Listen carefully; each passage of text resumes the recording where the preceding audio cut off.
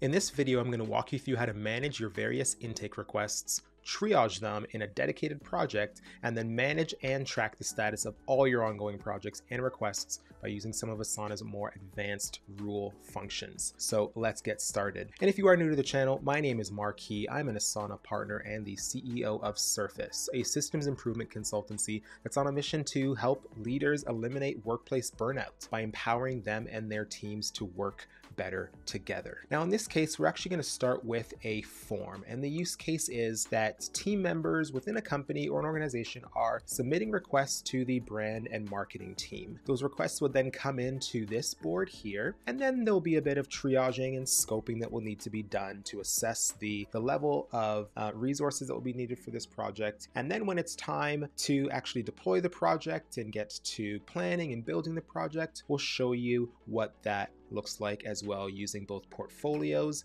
and again some other advanced Asana features. And so let's actually start by submitting our form here so that we can see how to kick off this workflow. So I'm going to open up my form, I'm going to enter my information, and then the department that's submitting it. We are the sales department, and we need new decks for our global GTM 2025 campaign. All right, describe the request, and maybe this is my description here. I should switch those around, and this one will just be Global GTM 2025 campaign. Perfect. Brief description, add as many details as you want to. Priority, I'm going to put this as medium priority right now, and we're going to need new emails. We're going to need copy for this, and I guess we can say image and event materials. And then if we had any files that we wanted to add as text for context, we could add those here. So I'm just going to go ahead and submit this request here. And as that submits, we're going to see that we can go and then view that request. So now it's come in, and you can see that the title that I've given it has been assigned here. And then, it's the department that's actually requesting it. We can see our selections here as well. Medium, it's a new request because we're in the new request section. Sales here, and then we can see all of our different deliverables that we selected. And of course, as we know, all this information is also in the description here. And so our next step would be to assign it. So let's say that it came in and I was going to be the one triaging this request, okay? I don't have enough information yet. We don't even have a due date for this project, so we'd have to do a bit of assessment and scope this out a little bit. So we're gonna move it into the scoping section like so. And now, whatever your workflow looks like, I mean, if we go into this, all we're doing is we're updating these fields to change the scoping. But you can use rules. If we wanted to add a rule here, we could say when it moves to that stage, we can change the assignee to a specific person who's responsible for then scoping, as an example. And then we can even go as far as to create a subtask for them that would say something like triage this request and set the project type. All right, so that could be assigned to our new individual for today, and then we can create that rule. So we can do quite a few things here. So when I was talking about the project type, this is a crucial part in this specific workflow that is needed as a trigger point to set off other actions that are involved in this workflow. And so what we're gonna do is we're gonna choose the project type, okay? So in this case, I'm gonna choose project 1A, like so. And you're going to see what that corresponds to here in a minute. Now let's actually go to our team so we can see what these different templates look like. So in this case, type 1A, if we go into it, is simply a project template that we could choose to add tasks to or not. In this case, we want to make sure that when this request comes in, we're assessing it, we're scoping the size of this project, and then we can actually convert that request into a project automatically so we can track the status of all of our ongoing projects. And so this is a workaround for project managers or marketing managers if they need to get more visibility. So again, we could update this with whatever we want to, but in this example, we're just going to keep it really simple. So that's what type 1A looks like. And then we're going to go down and take a look at type 9Z, just another project option that we can use here as well. And so let's go back to our marketing request project. And so because I've now selected type 1A, when I move this into project created, and we're assuming that we've gone and, did our research, we've, assessed for budget, we've assessed for resources, we've done all of that work.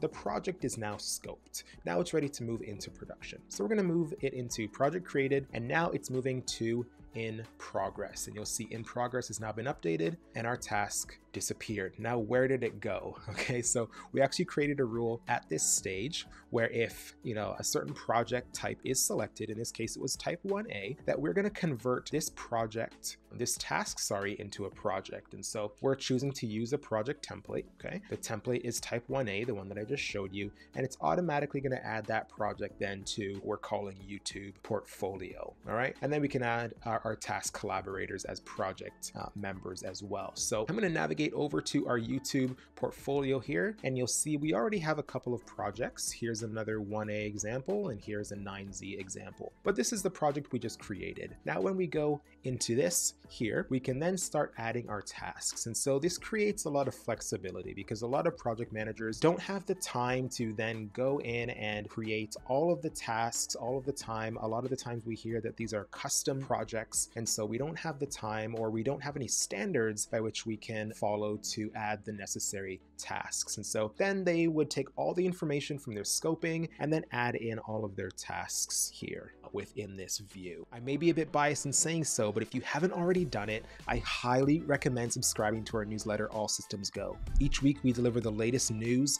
blog posts, and even free resources on Asana and workflow optimization directly to your inbox. The best part, it's totally free. It's the perfect resource you're looking for to improve your system building skills and productivity through process improvements.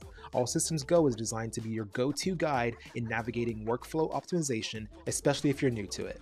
Click the link below to subscribe. I'm going to show you one other thing that I think is helpful. We've deployed this for a few customers, and so if you've been struggling with how to assess this, then this is a great option for you. And the use case here is that we now want to assess time on this because we want to make sure that we have the right amount of resources. We want to be able to utilize both the workload feature in the portfolio and our new global capacity feature. And if you don't know about the global capacity feature, check out a couple videos that I did on that. They'll appear right here on the screen. Go check those out. But in this case, I'm going to go and I'm going to add in a couple of fields, and we're going to add in our time fields here. We need them, and then I'm going to go in and I'm going to add our percentage allocation as well, like that. Great. Now in this case, I'm going to create a new section, okay? Because one of the things that we hear all the time is that there are so many tasks, and either myself as a project manager or my team doesn't have the time to go into every single task and add either their estimated time, okay, or the percentage that they're going to be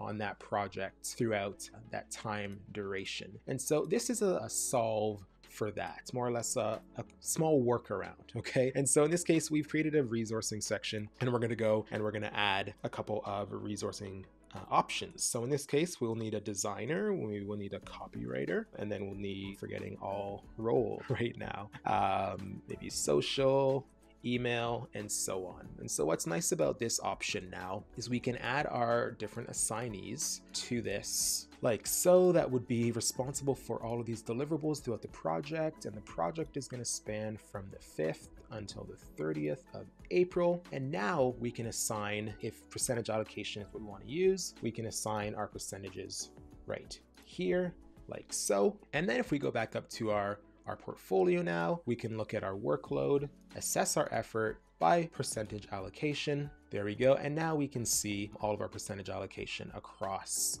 the global GTM project in this case. And we can see that our designer is assigned 25% throughout that time. And in this case, our social resource is assigned for 25% of that time. And of course, we can always go into the task and make those changes. And so I hope this was helpful to you. Obviously, this gives us a better view of not only the status of all of our ongoing projects as they come in and triage, but then we can also see the global projects here as well. And so just to wrap this up here, this would in essence be a view that we would, let's just call this master portfolio for right now, right? And if we did want to get more granular, let's go back to our template here for a second. If we did want to get more granular, we can have different types of projects based on project manager or the product owner or whatever it may be. And then not only can we have this main master portfolio, but then of course we can have other portfolios that are specific to that project manager. So they can then see all of their own projects, but now we can also see all of the projects across the organization